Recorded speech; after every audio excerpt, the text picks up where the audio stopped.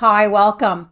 This video covers high cortisol in menopause and the symptoms that are partially caused by it or exacerbated because of it. A few of those symptoms are some of the most unwanted, frustrating, and commonly complained about changes when hormones shift, and lowering high cortisol can help improve or erase those menopause annoyances and better your quality of life. So after I cover the symptoms, I'll offer some tips on how to get cortisol under control and feel better. Before I list the symptoms though, let's talk about what cortisol is and why it's often elevated in peri and postmenopause. Cortisol is a hormone produced by the adrenals to help our bodies with certain functions like stress control, sleep, metabolism, immune function, and blood sugar. It's the hormone that kicks into high gear when you perceive danger and prepares you to fight or flee, which is very useful and important when you're trying to outrun a bear and not die. But when you're stuck in fight or flight day in and day out and all you're doing is trying to live your life, it can cause a whole host of problems. Estrogen has a hand in cortisol regulation, but low estrogen in menopause often results in climbing cortisol levels, which further deplete estrogen. This low estrogen, high cortisol cycle is a player in several of the menopause changes that so many of us struggle with. I'm going to list 7 and then talk about what you can do to lower cortisol levels and improve your health. I want to start with one of the most noticeable, frustrating, and upsetting shifts related to high cortisol in midlife. Stubborn weight gain around the middle. That spare tire that appeared overnight and will not budge. Chronically high cortisol messes with your metabolism, insulin levels, hunger and satiety hormones, and cravings for fatty, sugary foods, and makes packing on the belly and visceral fat extremely easy and taking it back off a constant struggle. The next unwanted change caused in part by high cortisol is anxiety.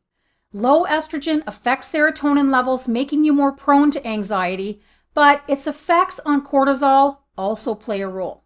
As I mentioned earlier, short bursts of high cortisol triggering a stress response are crucial for protecting you from danger.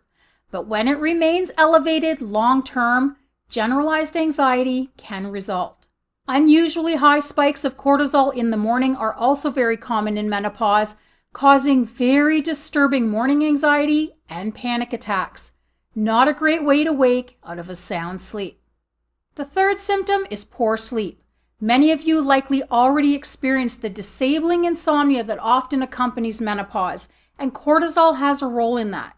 Melatonin, which helps control the sleep cycle, has a relationship with cortisol. When melatonin is high in preparation for sleep, cortisol is low. When cortisol rises to wake you in the morning, melatonin decreases. Chronically high levels of cortisol in midlife can and often do cause a disruption in the normal circadian rhythm, leading to issues falling asleep and staying asleep. Gut problems are number 4. Cortisol affects both the microbiome and general digestion.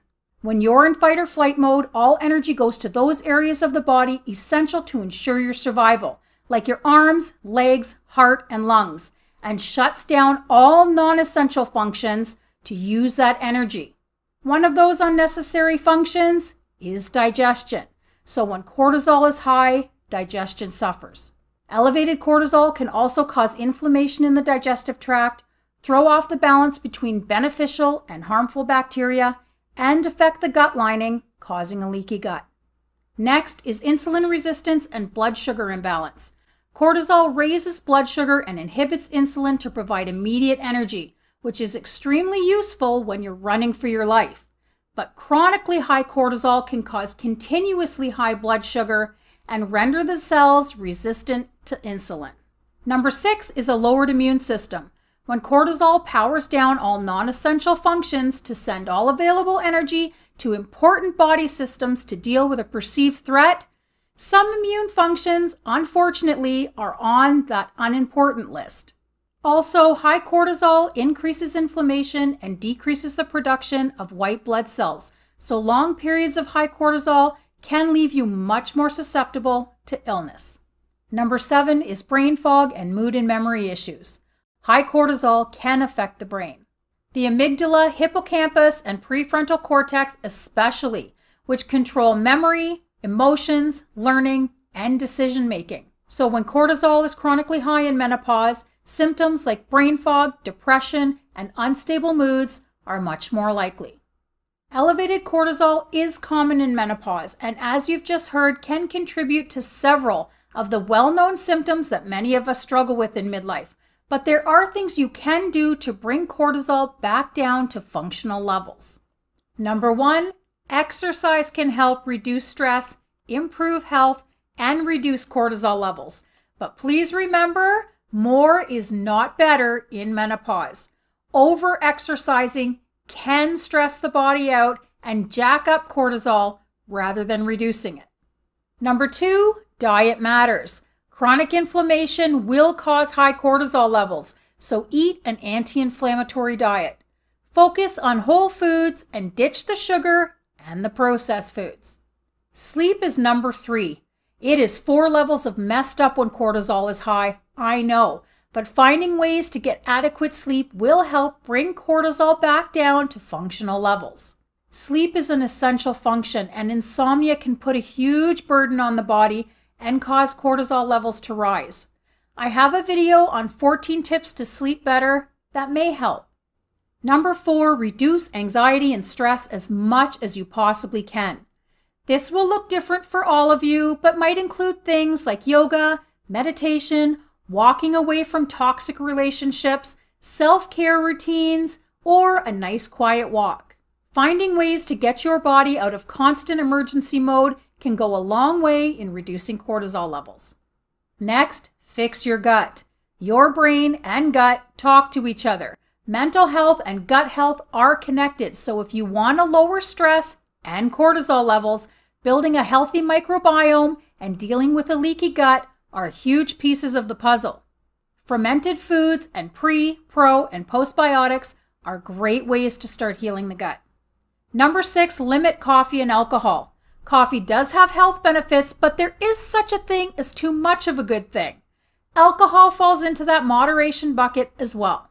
Excess consumption messes with sleep, anxiety, and mood and stresses the body, which is exactly what you don't want to do if you're trying to lower cortisol levels. Keep coffee and alcohol to a minimum. Next, laugh and enjoy yourself whenever you possibly can. Nothing reduces stress and heals the mind better than joy and laughter.